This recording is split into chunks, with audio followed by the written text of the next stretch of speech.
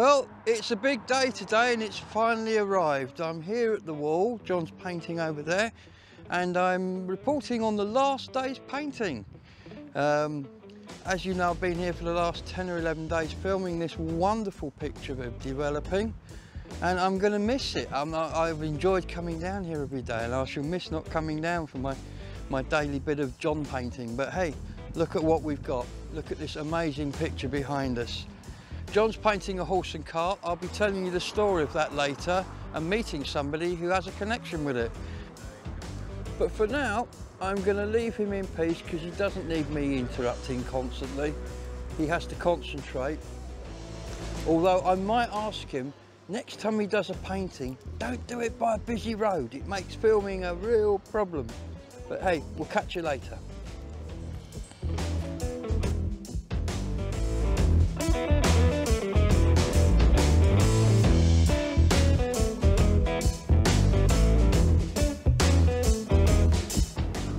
We have the usual crowd turning up to see John on his last day at the wall.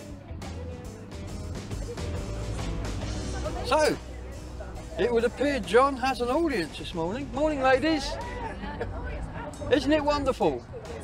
Absolutely wonderful. Note to self, next time we do this, sell tickets, I think. Have you come from far to see this today? We come from Kenton Mandeville with Kenton Mandeville WI. Oh, the Kenton Mandeville WI. Oh, ladies and gentlemen, the Kenton Mandeville WI are here. Did you bring cakes? No. Oh, no, sorry. That's a shame. I love cakes, and you guys make the best cakes in the world. I'll take a picture of everyone underneath. Okay, where would you like us? Would you like us by the cows or would you like us by the tour? In the middle. I think we've got a group photo situation. Here we are with the Kenton Mandeville Women's Institute, the purveyor of 5 cakes the world over. Yay! Thanks, ladies.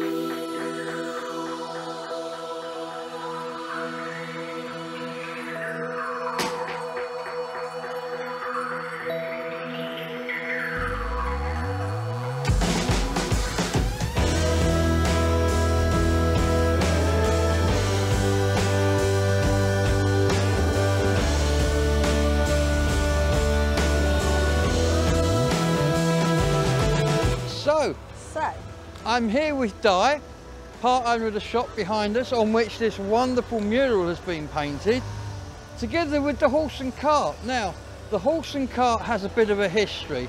Can you tell us a bit about why we've got a horse and cart on it, Di? Okay. My grandparents used to come up here with their peat and sell it to the farm land owners for their fires to burn, and I used to come up on the horse and cart with them when I was a toddler.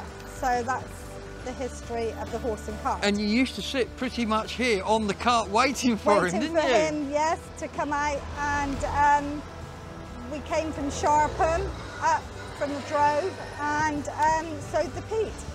Absolutely. And of course that industry's dying off out there now, isn't it? Now it is, yeah. Not like it used to be. Not like it used to be. But I would like to say thank you on behalf of everybody in Glastonbury for providing this wall, agreeing to have it done today, and just making this part of the town so much more wonderful. It's the land that was before it became house and estate. Absolutely. It was a farmland, and now it represents the land that was. Yeah.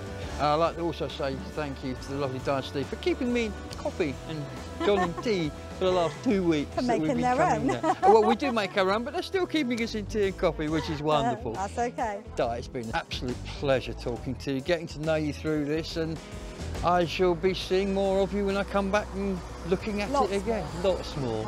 Thank you very much, Di. Bye-bye. Bye.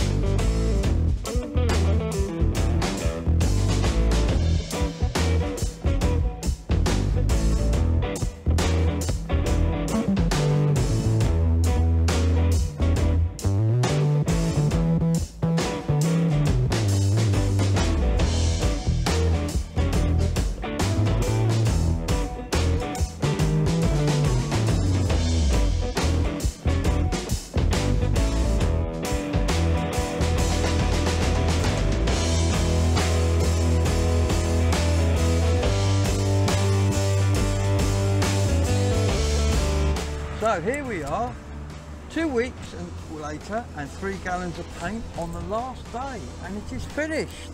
The wonderful, wonderful artwork that John's completed for the town is now ready for you to come down and look at it. What do you reckon, guys? It's been an amazing 2 weeks, hasn't it? The public response has been fantastic. Really happy with how it's gone down, how everybody seems to really appreciate it. And the most comment that I've heard is that it makes people happy, it makes people smile. It puts, That's why we do it. Puts a smile on their face, which is, our job is done. Our job is done.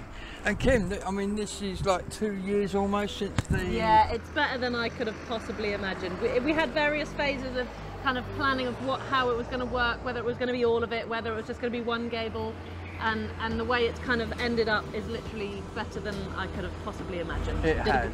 You did me proud, John. Thank you. And there goes Wilf with his Morris Minor van driving past. I missed it. Never mind. No, it's fantastic, and I mean, all the characters are there now. We've got the geese, we've got the horse and cart. We'll be talking to Steve and Di later. Got Sparky. Got my little dog, yeah, Sparky's in there. Now on there, keeping Tigsy company. Keep my son happy. Yes, absolutely.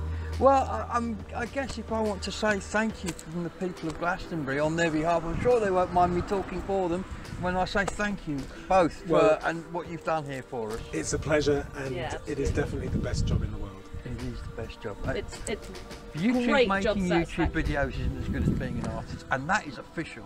So before we just wrap up one last time, I know Kim wants to say a few thank yous to people who kind of helped also make this happen. So over to you, Kim. So first of all, obviously Steve and Di, they've been really accommodating from the word go. They were really open to the idea.